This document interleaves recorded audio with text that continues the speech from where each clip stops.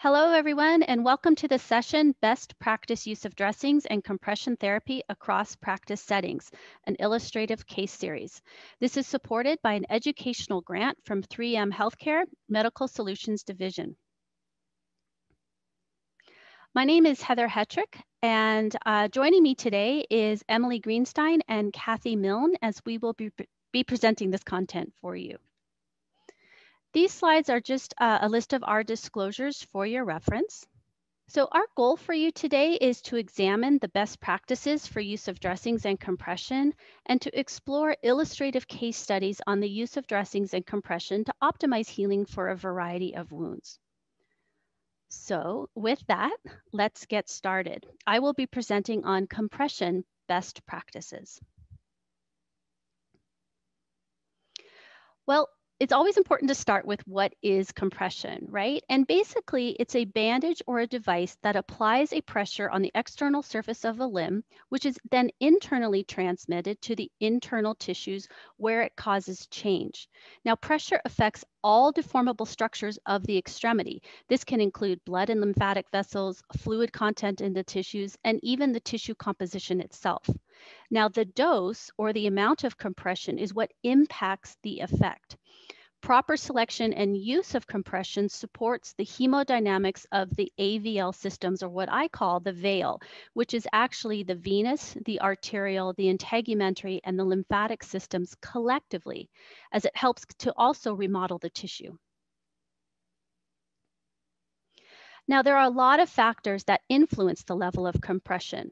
First, there's the physical or textile properties of the bandage material itself, the number of layers applied, the width of the bandage, the tension applied during application, and this is all kind of referring to Laplace's law, if you remember your physics, the consistency of the application, the size and shape of the limb, the location and chronicity of the edema or swelling, and also the presence of wounds or any integumentary dysfunction, as well as the activity level of the patient. So there are many different compression choices, as you can see listed here.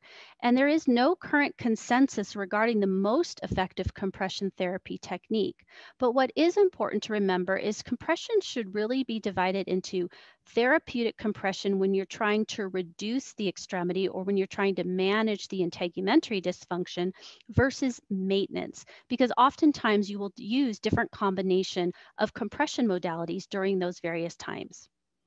Now let's talk a little bit about some compression options. First, we have elastic, which is also known as long stretch. And it's long stretch because it provides almost greater than 100% of its own extensibility. It also induces a high resting pressure and a low working pressure, which is not the most optimal when we're trying to support the lymphatic or vascular structures. An example would be ACE bandages or circular knit compression garments. There are also non-elastic or inelastic, what we refer to as short stretch bandages. Now, these only extend up to 40 to 60% of their normal extensibility, and they provide a low resting pressure and a high working pressure, which is really optimal to support the hemodynamics of the system. So examples of these would be short stretch bandages. There's many different products on the market for that. Flat knit compression garments, and even the Velcro adjustable products, which are currently on the market today. And the other type is the rigid or no stretch, such as gauze or even the Uniboot to some extent. But remember, each system is different, and it's really matching the compression profile to the needs of the patient from a clinical perspective. There are also combination of materials. So we have the cohesive 2-layer systems, the multi-layer 2, 3, 4-layer systems, and the multi-component systems as we commonly see in lymphedema wraps during that intensive phase of complete decongestive therapy. There are layered garments that are effective for ulcer when there's an active ulcer. There's hybrid liners, and a lot of other layered products that have an increased pressure, but also increase the stiffness. And that static stiffness is really the dynamic effect of what we're trying to achieve when we're talking about compression. The other thing that's important to consider are all of these items listed here on this slide for you. And I'll just highlight a few of them and I'll let you read the rest yourself. But it's critical prior to performing any type of compression application is that we do a thorough vascular assessment. Now, hopefully that involves doing an ankle brachial index, or if you're unable to do that in your clinical setting, at least a referral to a vascular clinic where a lot of these assessments can be done, because we need to appreciate the arterial health of our patients as well as the venous health. We also need to prepare the extremity from an integumentary perspective and also look at the shape and the anatomical architecture of the extremity to prepare it for compression. We need to assess for protective sensation. Is the patient going to be able to tell if the compression is too tight or being too restrictive? We need to consider balance, footwear, their hygiene, their judgment, cognition, and safety, understand of their medical condition and why we're using compression, because all of this can help achieve adherence to wearing compression regularly. The other important factor is, can the patient manage the compression? Are they able to take them on and off? Compression isn't effective if it sits in the drawer. So we need, again, to match that compression to the patient. And this can be enhanced by training the patient on how, or their caregiver, on how to properly apply or don and doff the compression, but also have them return that demonstration to monitor for their effectiveness. Cost, of course, is important. Sometimes we need to consider custom fit. Typically that can be best to achieve our outcomes, but it can also be the most expensive. And it really comes down to matching the compression to the patient, because we always say some compression is better than no compression. There are a few other compression considerations to take into account. Flat knit type compression garments are a lot more comfortable for patients, but they tend to be a bit more expensive. We also find these to be more efficacious for our patients with the disease of lymphedema. It's also important to remember that garments, whether they're custom or over the counter, should only be used after the edema plateaus. So we want to achieve that initial reduction, ensure good integumentary health, and then determine whether over-the-counter or custom garments should be used for that maintenance phase or the lifetime management of their condition. Alternative wraps, which are the types that can be self-adjusted to accommodate for fluid changes, are very effective and useful for patients that have difficulty with donning and doffing, whether it's due to grip strength or range of motion or whatever the case may be. And the nice thing about alternative wraps is that they're safe to use during all phases of edema reduction, both in the treatment phase and also the reduction or the maintenance phase. Now, interestingly, Medicare usually only reimburses for compression if a wound is present. So it's good to account for that in your plan of care to get that compression ready or on order prior to complete wound closure. Garments should not be used, as I stated before, to reduce the edema, but to maintain that edema reduction. And stockings and garments are for day use when patients are up and active and moving. Alternative wraps can be used day or night, as stated, as they're adjustable and also short stretch by nature. So how does compression work? Well, the goal of compression is to have a therapeutic effect on the hemodynamics of the limb.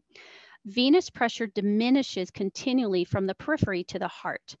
At the ankle height of a person who is standing still, it measures anywhere from 90 to 110 millimeters of mercury, but it really can depend on gravity and the distance of the heart to the foot. So size does matter with respect to the patient's height. As we move, pressure decreases to about 20 millimeters of mercury as long as the system is sufficient. So appropriate therapeutic compression must provide enough external pressure to exceed the hydrostatic pressure in the vein. So really, effective compression narrows the veins, or think of it as approximating those valves in patients with venous disorders. External pressure that is needed in the upright position is really 30 to 40 millimeters of mercury to achieve this goal. This is why a lot of times you'll hear that 30 to 40, 30 to 40. And again, it's while the patient is upright. Now, we do have to consider what it takes for a complete occlusion to occur. And basically, if a person is in rest and supine, complete occlusion of the vessels can be achieved at 20 to 25 millimeters of mercury. In sitting, it can be at 50 to 60 millimeters of mercury, and in standing, it usually happens when it's over or greater than 70 millimeters of mercury. So you just need to think about this in the activity level of your patient to help you best understand the amount of compression that should be applied given their clinical presentation. We also know it's important to look at how we classify venous disease, and the common approach to this is using the SEEP model. Now, what's important with this is you can see the SEEP represents C0 all the way to C6. And SEEP really stands for the way we review or describe venous disease, looking at the clinical presentation, the etiologic presentation, anatomic, and pathophysiologic, and together that stands for SEEP. But what's important is you don't have to wait for the clinical signs of edema, which typically occur at the level C3, to initiate compression. Patients with C0, 1, and 2 benefit from compression. Even though they may not have overt signs of edema, they've got, particularly the C1s and C2s, have venous changes that would benefit from the supportive nature of compression. Now, the other important thing I want to point out is that when a patient presents with a C3, so that initial presence of edema or higher, that's actually a phlebolymphedema, which is a combination of venous disease in combination with lymphedema. So we're calling that now a phlebolymphedema. So why this is important is the lymphatics are essentially damaged from chronic venous insufficiency. And when you look at what happens, the etiology of this insufficiency of the venous system is due to valvular failure of either the deep, the perforating, or the superficial veins. And when those veins can't approximate, we get regurgitation of the blood in the vessels, which leaks into those surrounding tissues in the lower part of the leg. Now, this increases capillary function due to increased pressure on that AVL system, the arterial, the veins, and the lymphatics. This, in turn, creates a dermal backflow of lymphatic fluid. So what you start to see is a dual outflow system failure. It's a failure of the venous system as well as a failure of the lymphatic system. But take it a step further that Dr. Mellon likes to say, and that is actually a tri-system failure when you account for the associated integumentary dysfunction as well. So this tri-system failure, it's important to understand, and disorders of the lymph system, whether they're systemic or localized, produce cutaneous regions of skin that are susceptible to infection, inflammation, and even carcinogenic changes. This is known as skin barrier failure, or essentially a lymphatic dermopathy. So these systems are very interrelated. So when there's compromise or dysfunction in one system, it's safe to assume there's dysfunction in the other systems as well. And I think this is nicely represented in this picture on the right of the slide, which shows you the arteries labeled A, the veins labeled V, and all that translucent material surrounding it are actually the lymphatic vessels. And you can see that close approximation that those vessels have to the venous system and even the arterial system. So by nature, also, the lymphatic system developed out of the venous system. So when there is dysfunction in the venous system, oftentimes there is associated dysfunction in the lymphatics and vice versa. The other important thing to consider, as I'm trying to change my slide here, sorry, I think you can see the other bullet points there, is the guidelines for therapeutic compression. Now, guidelines are really recommendations for compression dosage, which is really the resting interface pressure. And it's found, these guidelines are found throughout the literature, and they're categorized related to the underlying conditions being managed. And what I've done is basically presented them to you in a bulleted form below. Now, again, these are not prescriptive. These are guidelines. So for example, 15 to 20 millimeters of mercury would be considered a very light compression for those with just very early leg edema, or even those C1s and C2s that we just talked about, all the way to 40 to 50 millimeters of mercury, which is really indicated or suggested for patients with severe edema, severe venous disease, the presence of venous ulcers, and even lymphedema or DVT. So it's, again, important to understand the clinical presentation of what's going on with your patient, and then trying to match the compression profile to best achieve your goals and your outcomes. So I actually want to also highlight that there are guidelines that have been published with regards to the use of compression for those with an associated peripheral arterial disease or patients with a mixed disease. So they have a combination of venous and arterial disease. Again, this is why understanding your patient's venous health is so important, or vascular health, I guess I should say. So doing that ankle brachial index or referring out for a vascular workup is really essential, because we know anything lower than an ABI of 0.8, we have to be very cautious with our compression application. And even an ABI of 0.5 really warrants further investigation and modification of the compression we're going to be using to make sure that we use it safely and not cause any further damage potentially to that underlying arterial disease. So when a patient is actively reducing edema or has the presence of integumentary dysfunction, usually the two-layer bandage systems are optimal. And there's lots of reasons for this, as it's listed here. But it's important to remember too, for those patients with mixed disease, modified compression can be used if the systolic ankle pressure is more than 50 millimeters of mercury or a toe pressure of greater than 30 millimeters of mercury. Now you may be asking, well, what's toe pressure? Some of our patients, such as say patients with diabetes or anybody with calcified vessels, may not have an accurate ABI reading. It may be artificially high, appearing as though they might have a normal vascular system. So in that instance, it's recommended for patients to get a toe brachial index, because for some reason the vessels of the toes do not calcify like the larger vessels of the lower leg. So a toe pressure of greater than 30 is indicated that it would be safe to use compression on those individuals. So again, really important to understand the clinical presentation of your patient and then applying some of those practical recommendations based off of how they're presenting. And I do want to talk a little bit about some of the science behind two-layer compression, because this is a great option to use, especially during that active reduction phase, and also when there's the presence of venous insufficiency, ulcerations, or other integumentary complications. There's a lot of very good evidence to support the use out there. Moffitt in 2008 said she found the highest level of evidence supporting the Coban two-layer compression system compared to other products.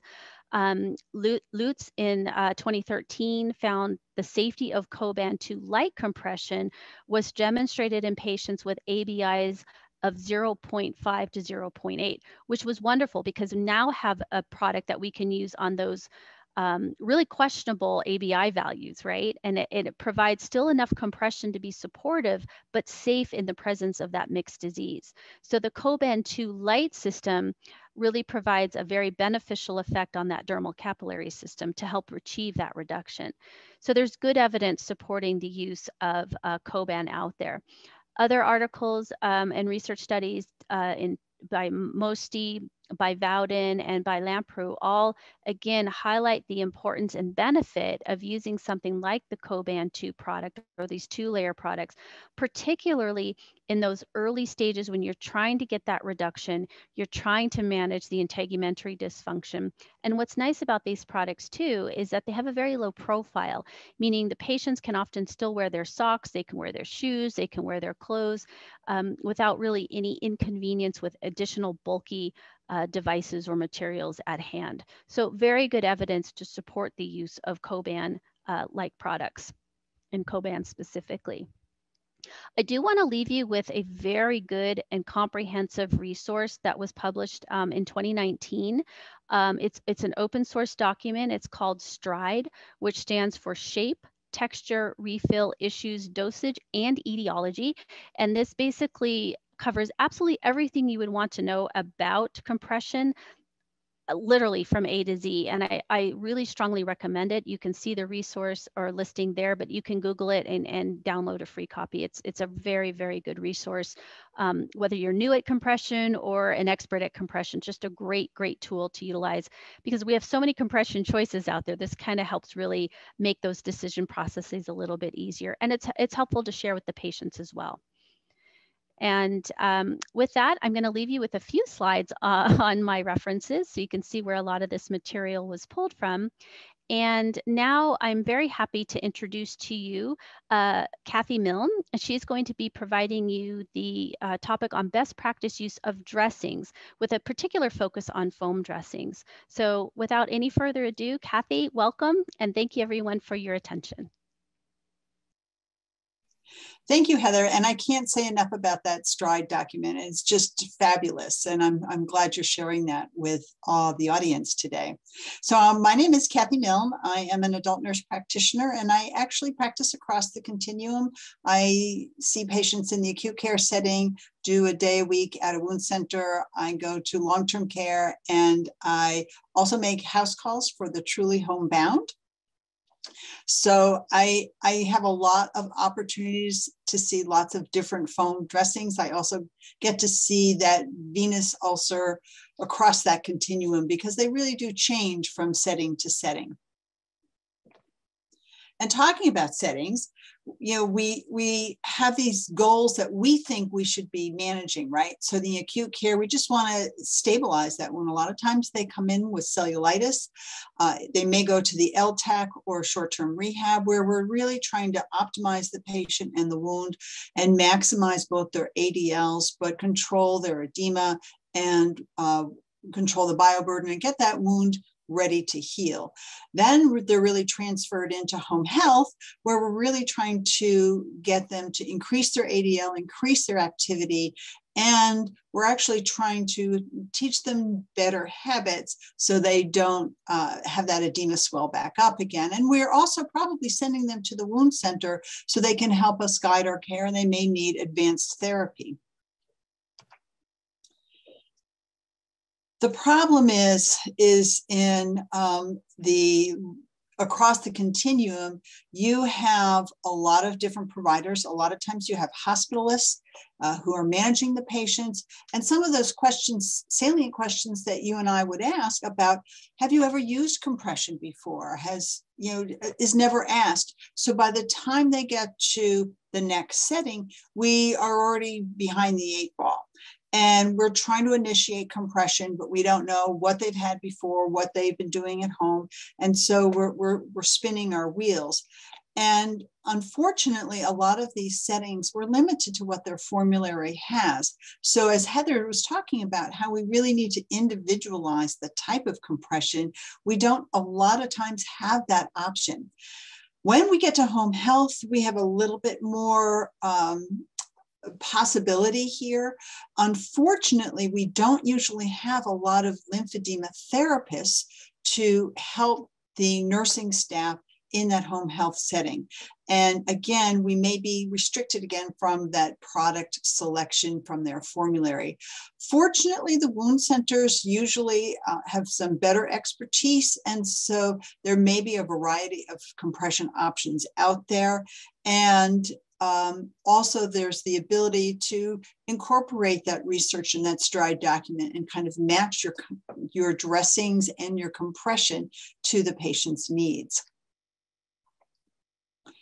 Now, there are a lot of challenges in the dressing selection. So there was this study done by Zehrer and Holm, et cetera. And what they found is that the staff nurses were really concerned basically about the exudate and the peri-wound condition. And then the concern also was, if they put a dressing on, is it going to work well under that compression? And of course, very often they're worried about the patient environment. But really what the nursing staff is begging for is they want something that's really absorbent, something that can expand that wear time, and then also to prevent the maceration that they usually see. And that's usually because your dressing isn't absorbing the way it should. So I always like to say, wound exudate management is all about lose the ooze, right? And you can see this patient is just dripping everywhere. Now we have to think about, there are other risk factors for exudate production.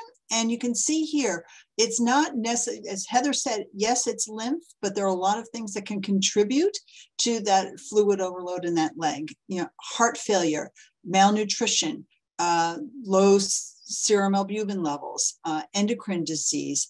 So, and then of course, medication. So don't forget to start looking at those medications. If they're on steroids, that's going to be a problem. They're going to collect fluid in that leg. ACE inhibitors are another class of medications that always contribute to edema of that lower extremity.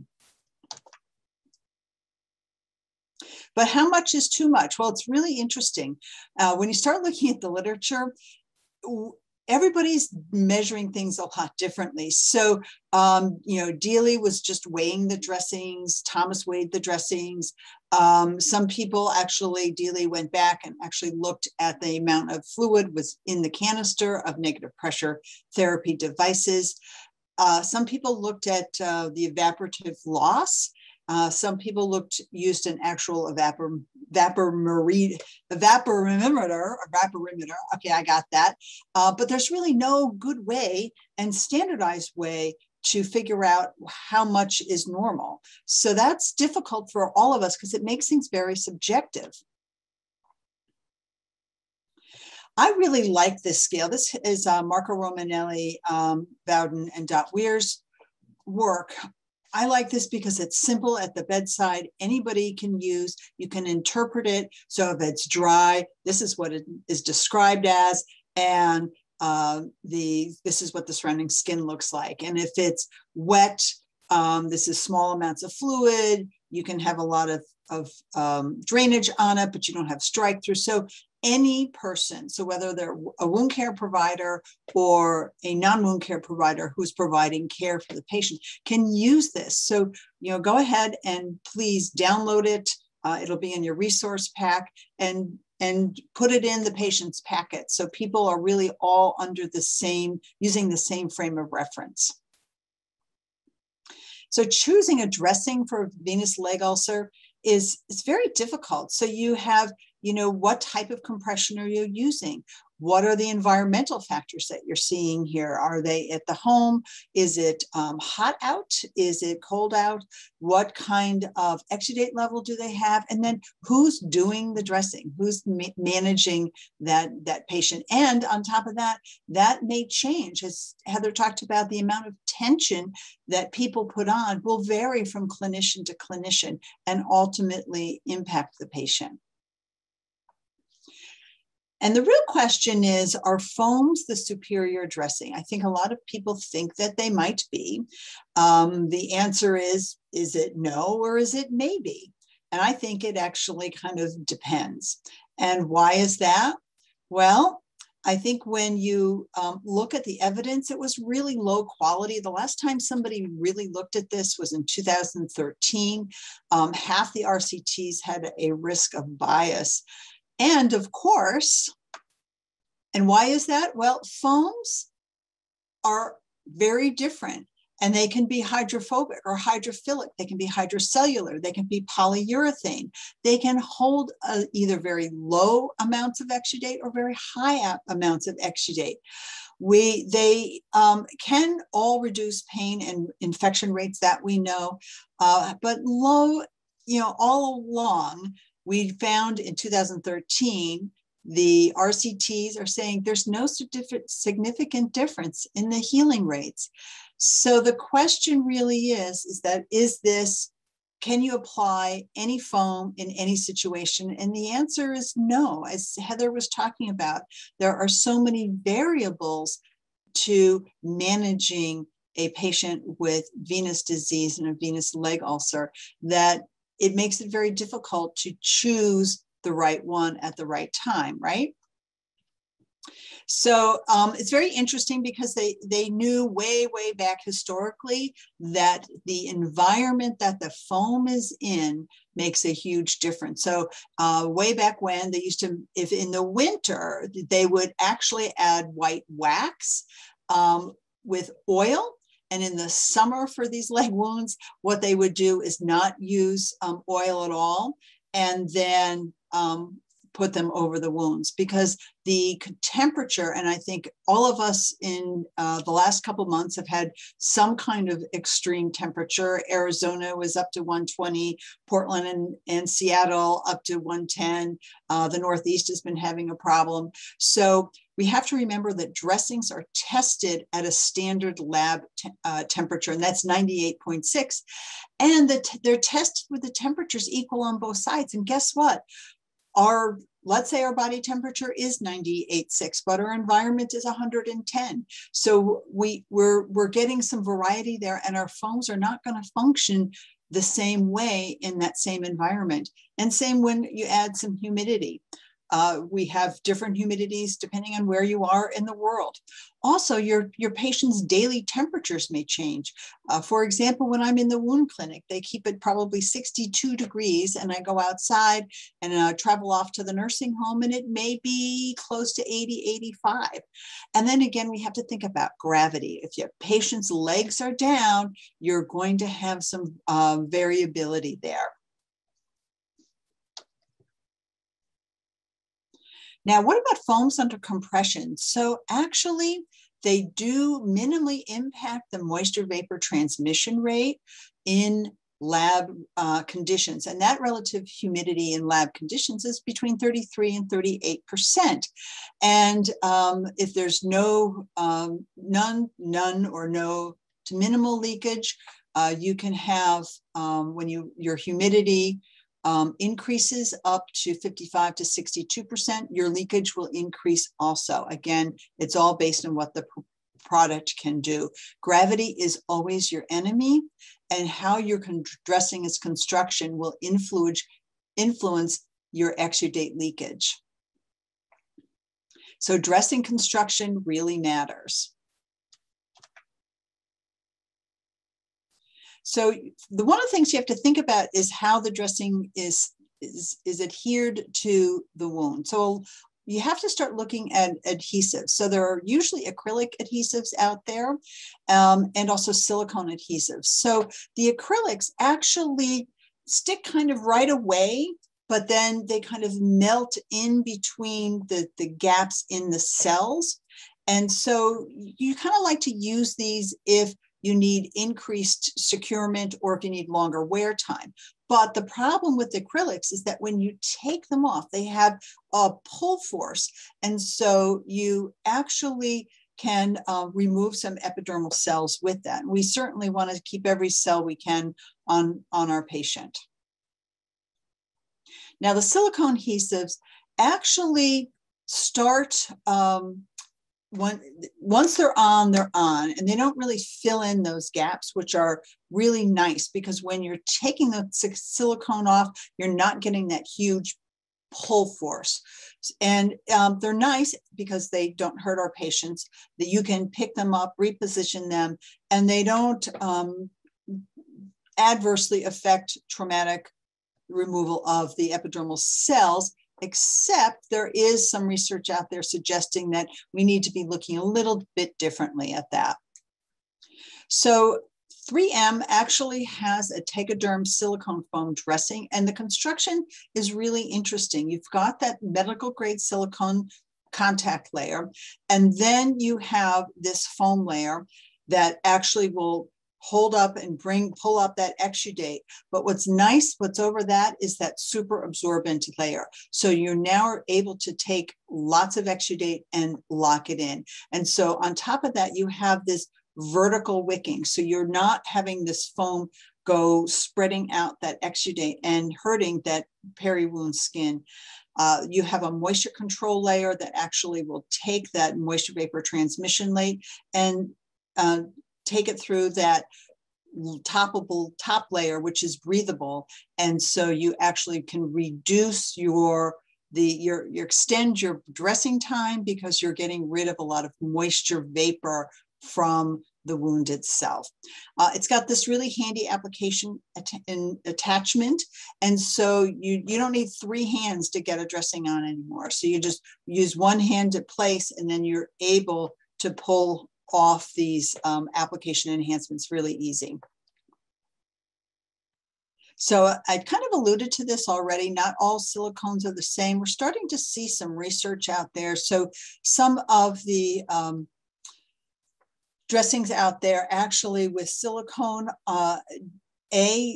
some of them will pull up more epidermal cells, and we know how important we want our cells, but we also see the differences in the absorption capability. So you're going to want to ask your sales rep when they're looking and trying to show you a silicone foam, show us your absorption capability. I have to mention the super absorbent dressings. I like to use these first before I go to a foam, because when we're trying to get that leg down to the maximum width and girth and get most of that edema out, you're draining like crazy, right? So Caramax Care is a super absorbent, and the Caramax Care border dressing. So you can use both of these under compression. I have a tendency just to use the one without the border underneath compression, rather than those with the border. But I have on occasion used the gentle border dressing, especially if I'm having the patient trying to do their own dressing and their own garments. And so I get less roll up. It's easier for the patient to participate.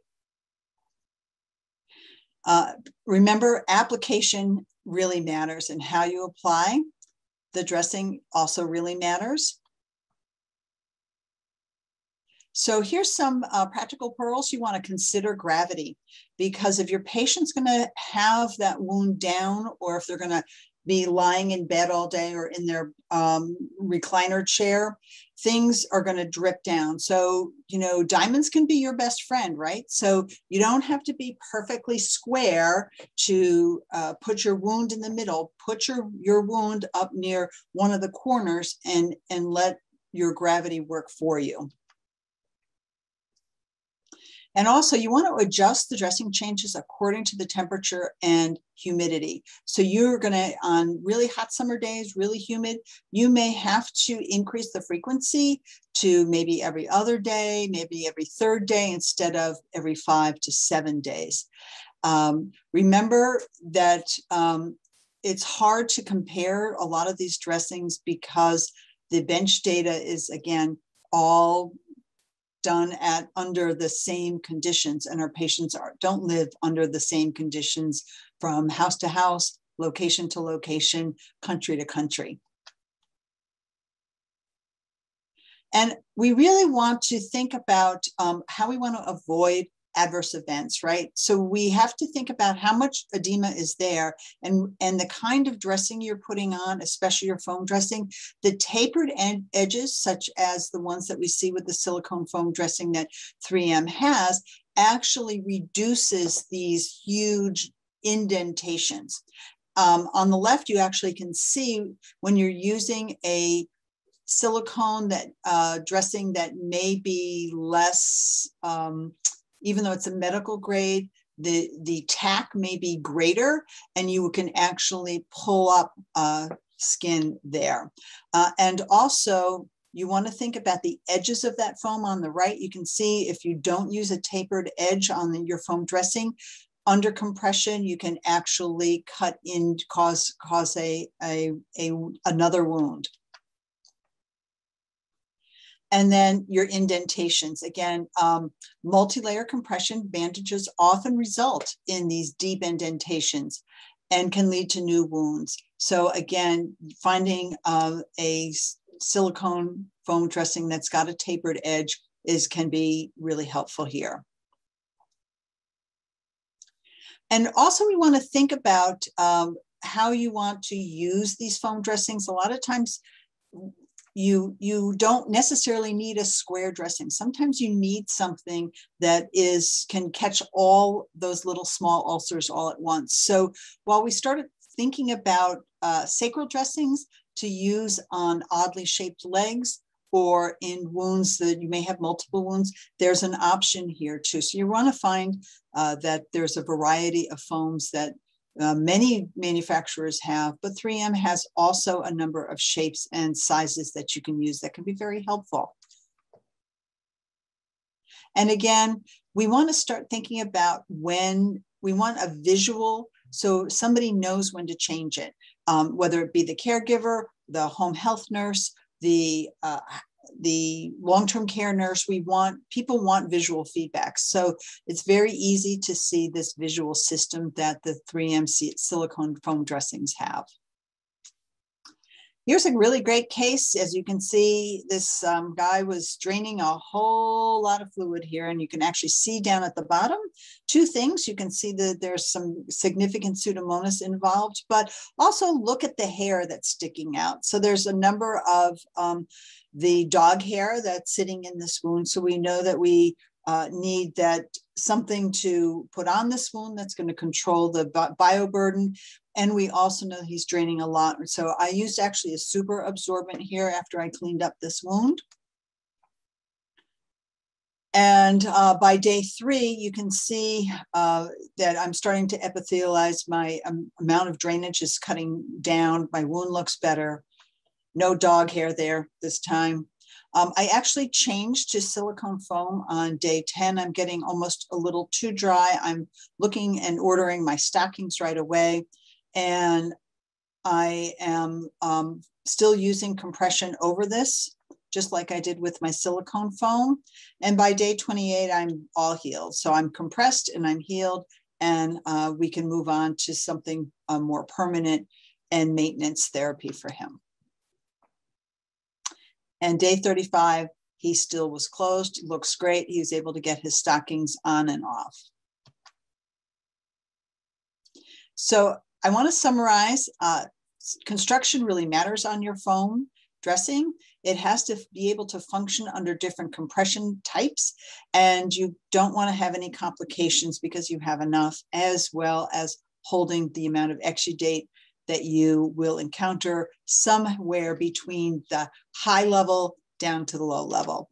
And I want to thank you very much for your attention. I'm going to turn this over to Emily. Thank you so much. Thank you, Heather and Kathy, for those great presentations. My name is Emily Greenstein, and I'm a certified wound and ostomy nurse practitioner at Sanford Health in Fargo, North Dakota. Today, I'm going to talk to you about what guides your therapy approach to a stalled wound with localized infection or biofilm, in addition to putting it all together. So how do I know that a wound is infected? So a couple of things that we can do for easy remembering or looking at clinical signs and symptoms of a localized infection. Thinking about those classic signs first. So is there pain? Is there redness, heat, purulence, induration, any crepitance, any fluctuations?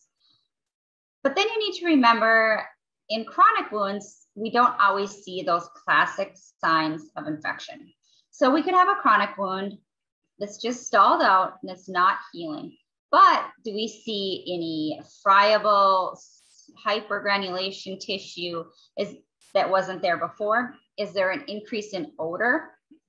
Do you have a patient who's diabetic and had no feeling, and all of a sudden they're complaining of very intense pain in their foot? Is there epithelial bridging or uneven granulation tissue? Has the wound not changed or is very stalled out? Do you start seeing the wound enlarging? Is there satellite lesions that are starting to appear around the wound? And then we also need to remember that not all red discoloration represents infection. Oftentimes, I will see patients get admitted to the hospital for cellulitis. We get consulted, I go and see the patient, and the patient has a history of chronic venous insufficiency. You elevate their leg for a couple of minutes and the redness goes away. So remembering that signs and symptoms of cellulitis and signs and symptoms of venous insufficiency are not the same. They both may present as a reddened limb. However, cellulitis is usually confined to one limb. It's usually not bilaterally. And you also need to look at other things when you're diagnosing cellulitis, looking at lab values. Is the patient's white count up? Do they have a fever? What's their CRP? And then also looking at the patient's history. Do they have a history of chronic venous insufficiency? Have they been diagnosed with edema in the past? Have they had ulcers in the past? So when I talk about cellulitis, like I said, assess the patient's temperature. Ask them if they've had fever or chills. Check if the area is acutely inflamed. Ask the patients if they've noticed redness spreading. Did it start in my foot and now it's halfway up my leg? Is there any blistering? And then, like I had said before, those lab tests are very important in differentiating cellulitis from chronic venous insufficiency, looking at WBCs, C-reactive protein, and then the ESR rates.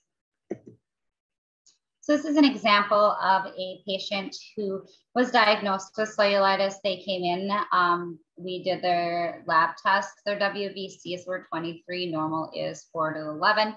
Their CRP was elevated at 113. They also had an elevated temp as well as an elevated blood pressure and heart rate. And as you can see in this patient, she does have chronic venous insufficiency but she also has cellulitis, as indicated by the extending redness and then by her lab values as well. So when we look at how we're going to treat these wounds that are infected, we can look at this guide that came out for wound infection in clinical practice. It was created by the Wound Infection Continuum International Wound Infection Institute. It was published in Wounds International in 2016. So what it does is it kind of gives us an idea of what our wounds range from. So you can have a wound that goes all the way from contamination up to systemic infection.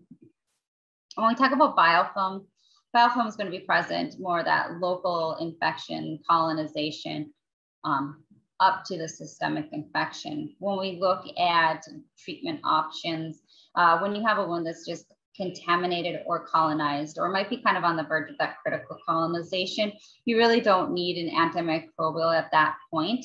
Once it becomes critically colonized or a localized infection is noted, that's when you want to start to look at the topical microbials. And then if you're getting spreading infection, you are going to look at using systemic interventions as well as topical. So when we look at topical therapies in particular, you can see that on the market, there's a lot of different products available. There's the Imedex, iodine. For our purposes, we're going to look specifically at the silver type of dressings. So silver salts, how silver works is it denatures existing bacterial biofilm in concentrations over 5 to 120. So what is the AG oxysalt technology? So the AG oxysalts is a dressing that contains a derivative of hydrogen peroxide. So hydrogen peroxide in wound healing, we always often hear, you know, hydrogen peroxide is bad, it is cytotoxic, you don't want to use it to clean your wounds, and all of this is true. However, hydrogen peroxide is key to signal tissue damage. So it recruits inflammatory cells, it kills bacteria. So what happens is we have to come up with a way that we can utilize hydrogen peroxide for its effectiveness in the wound and in biofilm management. However, making it so that the levels are not cytotoxic. So in low concentrations, it can promote healing. And like I said, the high concentrations inhibit that healing. When we look at chronic wounds, there's excessive levels that create a hostile wound environment and cause tissue damage.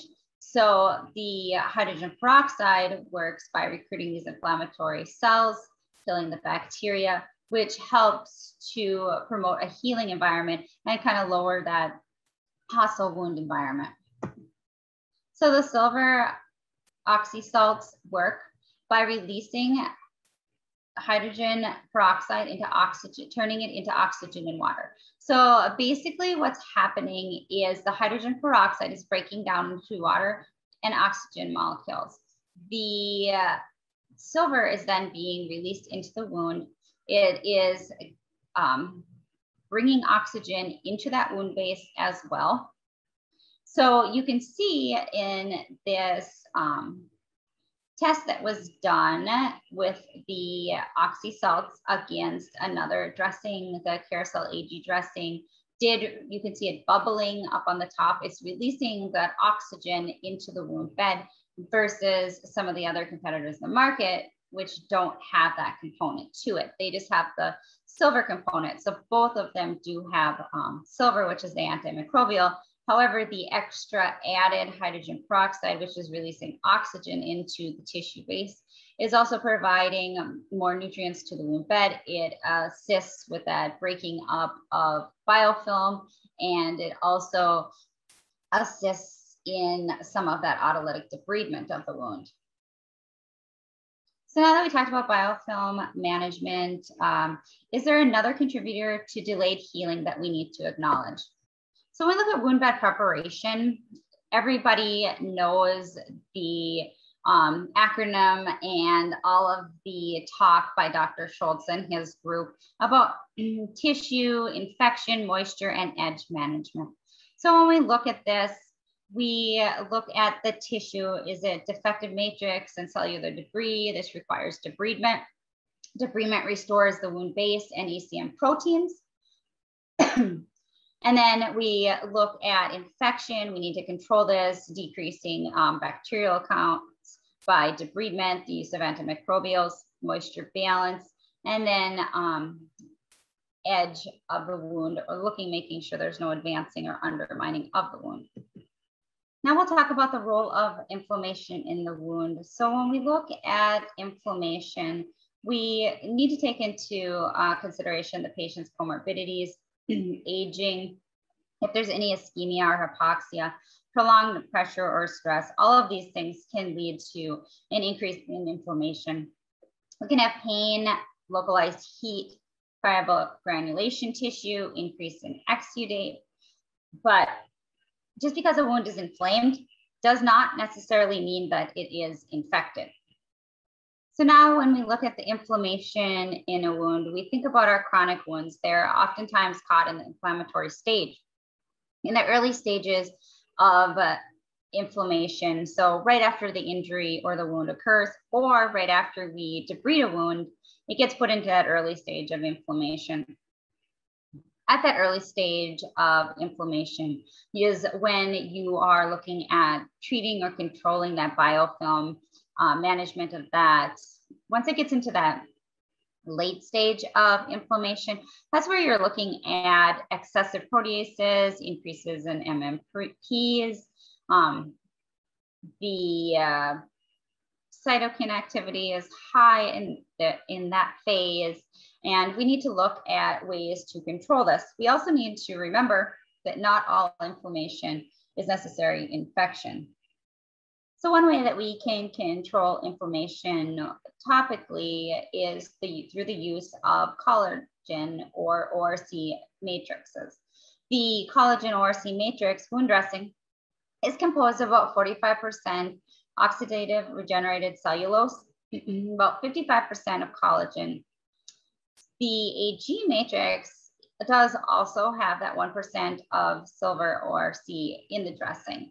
So how collagen works, we will go over the way that it helps to control MMPs and reduce that inflammation in the wound. So our goal in the inflammatory stage is to prevent it getting stalled in that late inflammatory stage so that the wound can go on to the proliferation stage and on to healing. In that early stage, we have our pro-inflammatory macrophages and cytokines, our bacterial bioburden that needs to be controlled with good wound debridement. And then in the late stage, it is controlling our MMPs. So this is where the collagen dressing comes into play. I had it explained to me once that you have to think of this type of collagen more as a sacrificial dressing, meaning you place this in the wound bed and the proteases and MMPs attack the dressing or the synthetic collagen, and the body's natural collagen can then be activated and laid down, which results into the wound getting placed into that proliferative stage and can go on to healing. So when we look at basic management of chronic wounds, we need to remember that regardless of what we do, what we put on the wound, we need to look at medical management also. So what is the underlying condition? We need to control blood sugars in our patients that are diabetic. We need revascularization if they have some issues with blood flow, infection control, biofilm control, making sure that they're optimized nutritionally and controlling those underlying comorbidities. We also need to remember optimal wound care includes debridement, offloading of diabetic foot ulcers, offloading of pressure ulcers, compression therapy for our patients that have lymphedema or venous stasis ulcers, and then the use of topical therapies. One thing that was put together to make the decision easy for when should we use our AG oxy salts and when should we use collagen. So selecting the right dressing at the right time. A simple guide that utilizes the white, yellow, red was developed.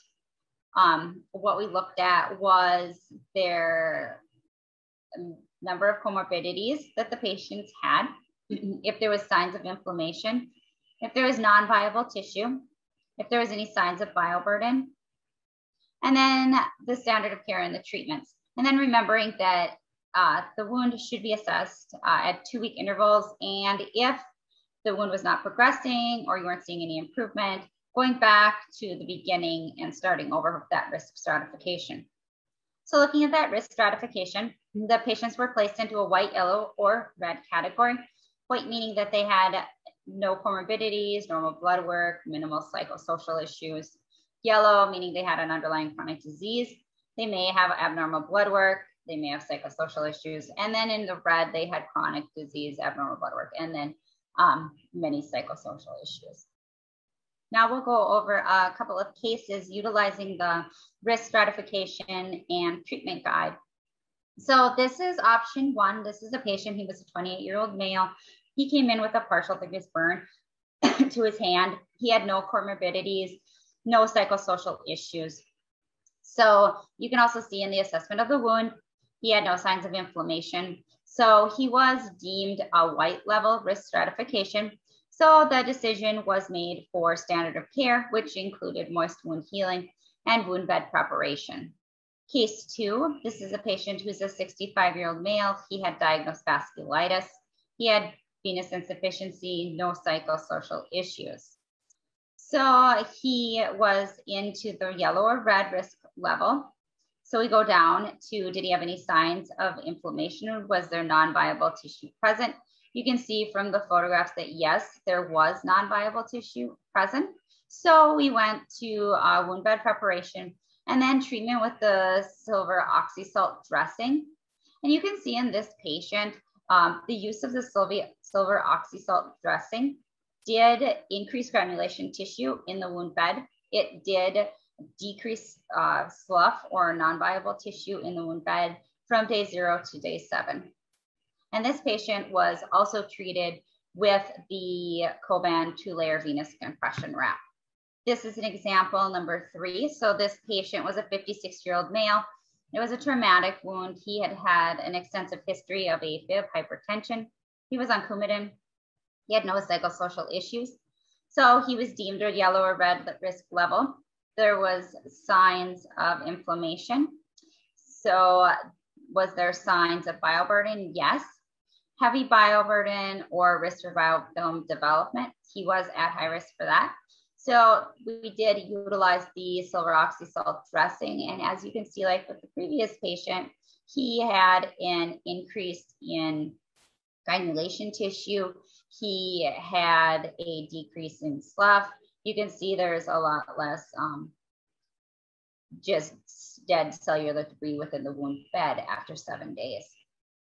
This is an example of an option 4. This is a patient, she's a 76-year-old female. She had a failed flap on her head. She had melanoma. She had a history of dementia and alcoholism. So she was deemed a red or yellow risk level. She had no signs of necessarily inflammation. She did have some signs of bioburden. She was also at risk for infection given her age and the location of the wound. So With her, we decided to use the ORC collagen dressing. We did use the AG because of her risk for infection. And as you can see, from day 0 to the 3 months, she did progress to healing quite well. So this is option 5. This is a patient who had DFU. He had diabetes, he had peripheral vascular disease, but he didn't really have any psychosocial issues. He was deemed a yellow risk level. He had no non-viable tissue in the wound base that you can see. He did not have any signs of an increased bioburden or risk for infection. So for him, we decided just to use the ORC dressing. This was applied weekly, along with offloading through a total contact cast. So overall, the evaluation and treatment of wounds, we need to remember a couple of goals. We need to keep in mind to assess and record wound progress at a maximum level of 2-week intervals. So if you're not really seeing any changes in your wound after 2 weeks, you need to start over, look over, is there something that we're missing? Studies have shown that a 50% reduction in wound surface area after 4 weeks is a reliable indicator for wound healing in diabetic and venous stasis leg ulcers. If no change in your wound, you need to document presumed barriers to healing. So is the patient compliant? Is there something else that's not controlled? Is one of their underlying disorders not being controlled? Is their A1C extremely high? And then consider further diagnostic testing, making sure that anyone who has leg ulcers is getting an ABI or getting a venous duplex if it is venous disease, making sure that you're culturing the wound if it's appropriate, and then biopsying wounds also. And then we also need to look at this idea of healability. We need to assess the healability. Is this wound going to heal, or is this more of a maintenance or palliative type therapy? That concludes this presentation. Thank you again to Heather and Kathy for their great presentations. Thank you for joining us.